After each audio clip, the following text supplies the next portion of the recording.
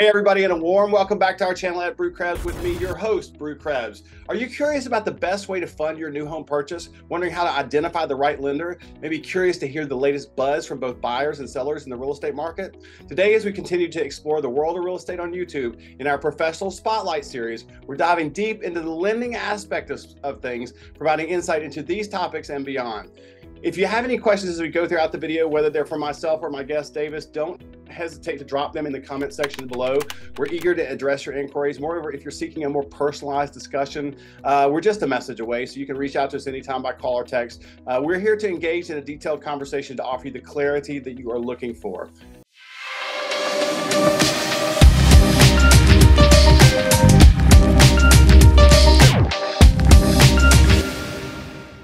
Today, I'm thrilled to have Davis Land with Prosperity Mortgage with us. He's here to guide us through the essential details you should be aware of and share his market insights on what's currently going on out there. Davis, it is a pleasure to have you with us today. Thank you so much for being here. Oh, good morning, Bru. Thank you so much for inviting me. I look forward to chatting about the mortgage world and also a little about real estate as well. Well, Davis, tell me a little bit about yourself, your position with your company, who you're with, that kind of stuff, so everybody knows who you are. Yep. So I've been in the mortgage business for about 22 years now. I started with a small kind of mom and pop broker shop. Loved working there, and then they sold to the big bank and left there. I've kind of bounced around just a little bit, not much, but I've worked for the big banks. I've worked for some small banks, some community banks, and also some mortgage lenders. What I work for now is a correspondent lender, which is Prosperity Home Mortgage. We are nationwide, and what we do is we process and underwrite all loans in our name and then sell them on the secondary market. Gotcha. Well, let's dive right into the burning questions everybody's got about securing financing for their new home or financing their existing one. And I'm going to be delivering these in quick succession. So those of you that are out there watching, make sure that you stick with us to the end to catch every detail, including the current thoughts of what we're hearing from buyers and sellers out there in the real estate market. Davis, you told us a little bit about your credentials. So let's just jump right in and ask about loan options. What types of loans do you offer, and which are most suitable for different buyers? You know, like your first time home buyer, or is there one that's better for investors, that kind of stuff? Yeah, so we offer anything conventional, FHA, VA, or jumbo. Your FHA is going to be more for your first-time home buyer that has little to no down payment. You can also piggyback that with a down payment assistance program such as Georgia Dream. So we have options for almost 100% financing with a down payment assistance. Conventional financing, first-time home buyers can put down as little as 3%. That's your Fannie Mae and Freddie Mac. And then if you're a repeat purchaser, you have to put down 5%. The conventional loan limits in Georgia are $750,000, so up to $750K these days, which it's jumped tremendously in the last probably 10 years, which is great. Your jumbo loans are for over $750K, and that usually requires a little bit more down payment, but there are options for lower down payments up to about $1 million. Okay. Your investor loans, they're a little more difficult these days, require at least 20% down. There is a huge difference between 20% down and 25% down when it comes to rates. So I always tell those investors that are looking to buy rental properties, if they can come with that extra 5%, you're going to save about 0.5% in interest rate that way. Wow, that's great. That's great to know, because interest rates are always on everybody's mind, right? And what does the loan cost? Which is really kind of brings me to my next question. How do you source your interest rates, and what fees do your clients typically pay when they're originating a loan? Yeah, so that can be a moving target, but basically we charge a processing and an underwriting fee, totals to about $12.99. And then depending on when you lock in, you can also pay discount points or an origination fee, one and the same, to buy down that interest rate. Not a lot of people are buying down interest rates right now just because they're hoping for a refinance down the road. So they're saving their cash for that potential refinance. But yeah, if you're planning on staying in your property for a long time and you don't feel like that rates are going to drop, it might interest you to buy down that rate. So a rate that buy down plus any just basic origination closing costs, and that's the basic fees. How do you guys source your rates for your loans? I mean, yeah, so that's a great question. What we do for our conventional, which is our Fannie Mae and Freddie Mac, our FHA and VA, those are published every day at about 10:30 in the morning, and that's the rates we go off of. Those are published by our company. Jumbo is a little different because we actually can see each and every investor that we have for jumbo. So we have investors that might be better for a 30-year fix versus a 15-year, or, you know, lower down payment, a higher down payment. So we can actually source those through that investor. And also with underwriting guidelines per investor, you know, we have to make sure that they fit in that box when we price it out as well. So we have about 20, probably around 20 different jumbo investors that we work directly with.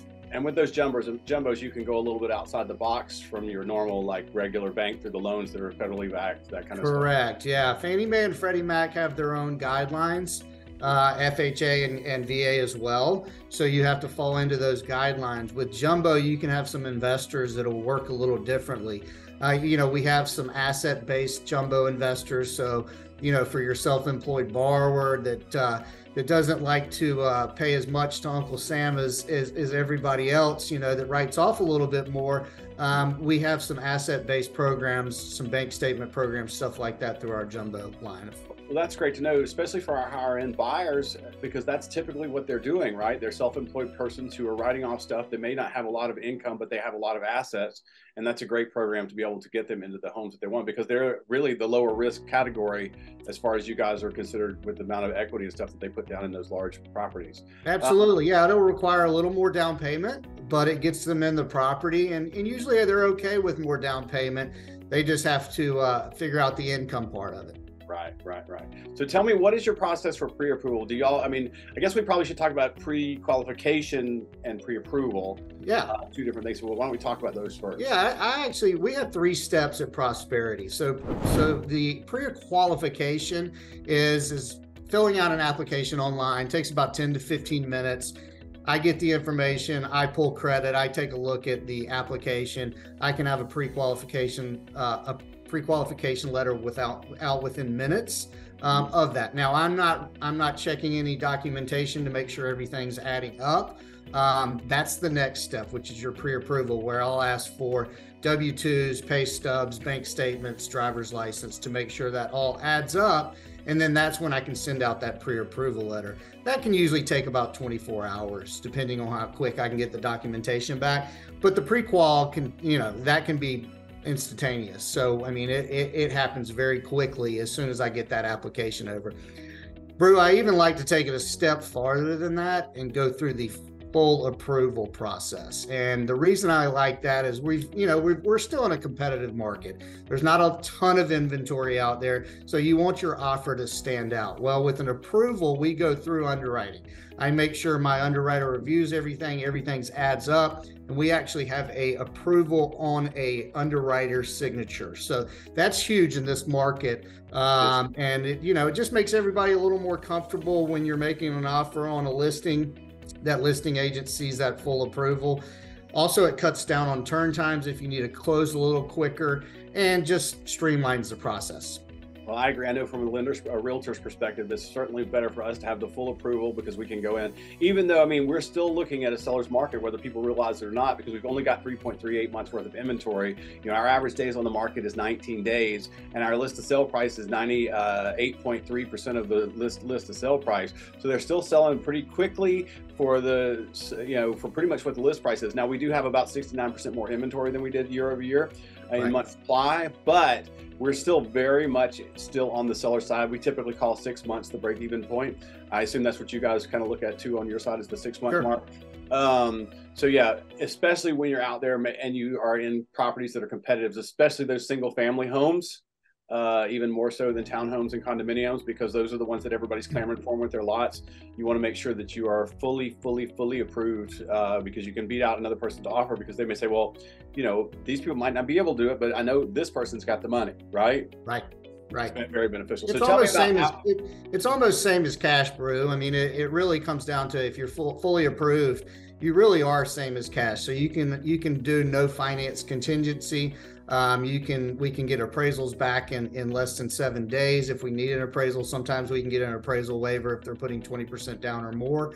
So really, you can just streamline the process. And you know what? I've always noticed with buyers that have already gone through the approval process, they stress out less, because They're just waiting on the closing at that point. And they also don't have to freak out the day after you get the property under contract and figure out the inspection, and then get all their documents together, and then get them over, and then get more documents over. They don't have to do all that stuff. It does make it easier. It makes it easier and less stressful for everybody. So let's kind of take the middle ground there. Let's say they do the medium qualification. Sure. What is your application closing time? Let's say from the time they go under contract and send you the application. Yeah, so that a lot depends on the borrower, but if we're talking an A-paper W-2 borrower, I mean, we can close. I closed one about a month ago. It took about 10 days. Now that was rushing it through because we had to work it that way. Most of the time you're going to see on contracts a 30-day close, and that's plenty of time for us. Back in the heyday when we were writing a lot more mortgages, we were asking for more time. But right now, I mean, if I go to my underwriting team and say I need something closed in 14 calendar days, they're going to make it happen. And that's the great part about working for a mortgage company, is that's what we specialize in. What would that time frame be if they had the fully underwriting done? Yeah, fully underwrite. I had one where we got an appraisal waiver through Fannie Mae. It was fully underwritten. We got title back, rushed it. We closed in 7 calendar days. That's fast. That's fast. I mean, that is just the same as cash, because that's about as fast as you can get title work done. Correct. Right. Yeah. I mean, that was really our concern, is how fast we could get title, but we went through Wiseman, and Wiseman was very helpful in expediting that title request. So, and you work with a lot of us realtors as well. How do you kind of keep the clients and the realtors informed as you go along through the process? Yeah, so I've been sitting in real estate offices probably for the last 10 to 12 years. So I know the importance of being in contact with the realtors at all times, listing agents, even the sellers if I need to. We have an automated system that's great at Prosperity. So anytime we go through, get approval through underwriting, the appraisal comes back, an automated email goes out to all parties. But I'm also going to do it myself as well, just to make sure they don't skip over that automated. It could end up in a junk file or a spam email. So I often reach out as well. I always reach out when we get under contract to the listing agent with just a quick intro. Most agents these days, not all, but have a closing coordinator that helps as well, because they stay on top of things and keep me in line with timelines as well. So, just an open line of communication is very important. The less people worry, the better. So I always try to beat them to worrying. All right, well, that's very important, to beat them to worrying. And that kind of brings me to my next thing, is difficult customers. Let's say, for example, you have a customer he's a little bit paranoid. He gets confused with the numbers. He's looking at 3 different lenders. How do you handle that particular client so that he understands and doesn't get frustrated and slam down the phone and run out the door? Yeah, so you just got to really understand your client. I mean, you know it as well as I do, Bru. We've had some in the past that we have to handhold, but usually what happens with a client that is searching around and looking at different lenders, I just try to sit them down and say, hey, let me look at the quote from the other lender.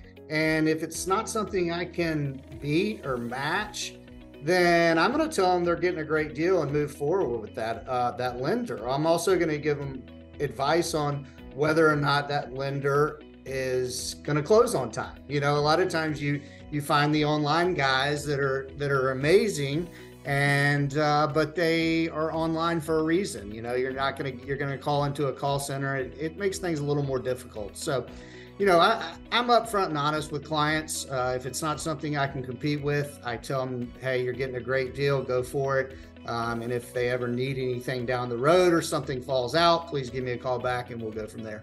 I completely agree with that. Honesty is always the best policy, isn't it? Yeah, for It sure. always wins. It always wins one way or another. All right, we talked a little bit about down payments already, so I'm going to jump right into locking rates. How does your rate lock process work, and what happens if the closing is delayed? Yeah, so usually we lock on 30, 45, or 60-day locks. That's kind of your standard days of locks. Now, you can have extended locks, 90, 120 days. that costs a little bit of money to lock in that way. And your interest rate's going to be a little higher the longer you lock in. So you just got to be aware of that as well. I put it out there, if I feel like there might be a new build, and we all know those get delayed a little bit, and they tell me it's a 30-day close. We know it's going to be 30 days. I usually lock in for 60. Right. The pricing might not be any different. So it might be the same exact rate.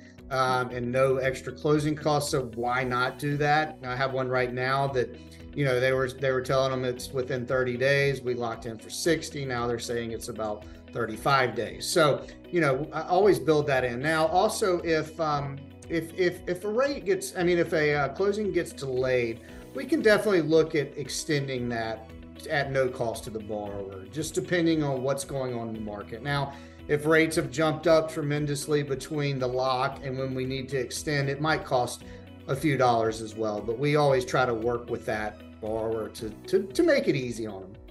That's very helpful to know, because I know that a lot of people do get in that situation. So here's really one, like the $1 million questions. What are you seeing out there in the marketplace? What's in the minds of the buyers? Are sellers paying tons of closing costs? Are they doing buy downs? What are their perspectives? What are their realities? Sure. Yeah. So from a listing side, what I am seeing is if properties have sat for a little while, they're entertaining a buy down option. So instead of paying closing costs, they might pay for the 2-1 buy down. I just closed a couple this past month with a 2-1 buy down.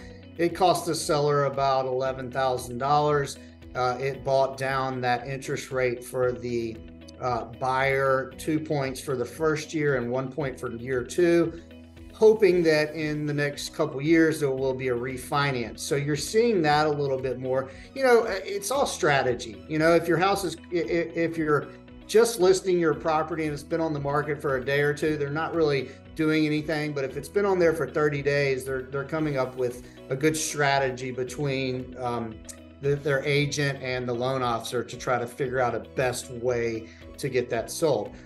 From the buy side, I think it all goes back to interest rate. Hey, we were very spoiled for many, many years when you're talking high 2s and low 3s when it comes to interest rates. I do think we're at a new norm. I don't feel like we're going to ever see, unless something crazy happens like a new pandemic or something like that will be down in the low 3s again. It just doesn't support a healthy market. So banks have hard time when you're loaning money at 3% interest. So what forecasters are saying, take it for what it's worth. They're saying we might see a little pullback towards the end of next year, maybe second half of the year when it comes to interest rates. I often say though, it's a good time to buy. Hey, if rates go down, you refinance. If rates go up, you're in a good position. So, don't hold off just over interest rates. Interest rates right now for mortgages are a lot lower than credit cards. So, we're still in good position. If you look over the last 50 something years, we're in the middle of where they could be. So. You're right. I bought my first house in 1996 at 8.6%. I didn't even think twice about it. In fact, those rates were really cheap because they were like in the teens and 20s in the 1970s and 80s. A lot of folks don't remember that. But then we got those artificial rates after the market collapsed. And the government basically propped up the real estate market to get stuff to build again. And you're right. This is a healthy place that we're at. People will have to get used to it, I believe. My personal opinion is we might see them pop up just a little bit more over the next year before they go back down. I don't know. Correct. Yeah, I think that's what you'll see. They'll stay where they are, maybe a little higher. And then towards the end of next year, we'll start to see them dip down a little bit. It is an election year. Historically, during the second half of a election year, you'll start to see rates dip. But you just don't know. Again, there's that saying, it's marry the house, date the rate. Just be prepared. If my kind of golden rule, there's two things I think of when it comes to refinance is 1%. So if you lock in today at 7.5 and this time next year they're at 6.5, it's a good time to look into a refinance. And even the slam dunk, I think, would be as if you could potentially lock in today on a 30-year at 7.5, and rates drop and the 15-year becomes very competitive, and you can lock in on that 15-year at a similar payment or a little more, paying it off in half the time, there's a slam dunk because you're saving a ton of money over the life of the term and interest. Well, and also if the rate is so much more of a concern, you might want to look at some of those homes that have been on the market for 30 or 45 days where the sellers are more motivated and they might be willing to pay those buy down costs for you until you get to the point where you can refinance down at 2% or down 2% or whatever it ends up being. And you'll put, it'd be a great deal all the way around. So, that might be a great opportunity to take advantage of some of those sellers who are ready to move their homes and, ready to make some concessions. Sure. I mean, obviously, like you say, right off the front, it doesn't usually happen because everybody thinks they're gonna win big, and then the reality hits in if they are overpriced or they've got some issue with their home. Dave, is there anything else that you'd like to add for us today? Yeah, I mean, I thank you so much for having me. It's been a great morning. I'm going to go back to the fact that, we're still in a good market to purchase. I'd rather have a little bit higher interest rate on my mortgage than overpay for a property. Think about a year and a half, 2 years ago, everybody's paying 125% of what the sales price is. Then you go to sell and it's not there anymore. Whereas interest is tax deductible on primary residences. So, you're getting that benefit as well. I really do think it's a great time to buy. You're putting your money into a savings account with a home. It's going into a principal balance. So you're, in the Atlanta area and Georgia, more than likely you're going to get that back out when you go to sell down the road. Well, and you made an excellent point. People just a year ago were paying like $50,000 over the list price on a $500,000 home. I mean, they were paying 10% up front right there, bam. But today they're not interested in paying a 7.5% mortgage, which is way less money, and it's not all up front, and you actually still have it. And you had to worry about the appraisal. I mean, I remember I had one that was $700,000 sales price. They got it under contract for $750,000. Appraisal came in at $700,000. They had to pay the appraisal gap. So, I mean, you run into that a lot because the appraisers can see that the property was listed at $700,000. Yeah, they're not going to stop just to stop, but they feel like they've gotten to the point that they should, and they can, kind of warrant that $700,000 appraised value. So, I like I said, Bru, I think it's a great time to buy. I think, you just got to think that this interest rate that you lock in now will be temporary, hopefully for the next year or two max. Yeah, great. Well, Davis, that is a lot of great information. I really appreciate it. Thank you so much for being here today, giving us some insight into what it is that you do in the lending business. Well, thanks again, Bru, for having me, and I look forward to doing this again soon. Yes, sir. Thank you. And as always, if you do have any questions out there, those who are watching, be sure that you comment those in the comment section below the video. We'd be more than happy to get you the answers, or reach out to Davis or myself directly if you have questions about financing or real estate. We're here to help you in every way. We're very happy to do so. Our numbers will also be in the description of the videos, as well as the ones that showed up here on the screen today. And as always, if you did find this video valuable, consider giving it a like and sharing it with your friends. And if you haven't already, consider subscribing to our channel and clicking that little bell button to be notified when those new videos come out. We'd really love for you to do that as well. We've got some great content coming out all the time, and you don't want to miss a single thing. Thank you again so much for joining us today. I am so glad that you were able to be here. And if you did like this video, I know you're going to love the next one that pops up on your screen.